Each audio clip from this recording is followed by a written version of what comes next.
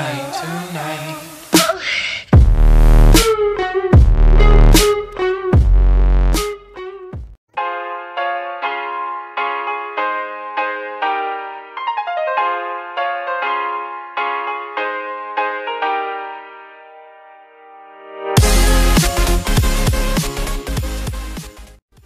Alright guys, so on today's video I'm going to be showing you how you can use this flanking whip that you can use on Chalet.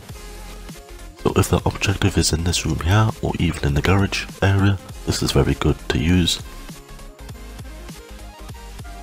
I believe this was found in one of the Pro League matches. You just want to come to this area on top of this balcony area, and you just want to try and find the vault option to try and get on this tree here. Just keep walking around until you get the vault option.